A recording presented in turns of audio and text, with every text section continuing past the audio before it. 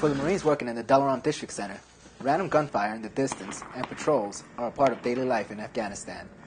The main goal for the patrols is to improve our situational awareness. There's only so much that you can see standing post, just being concerned with your local immediate area around you. The patrols allow you to get out and kind of check the tempo of the town.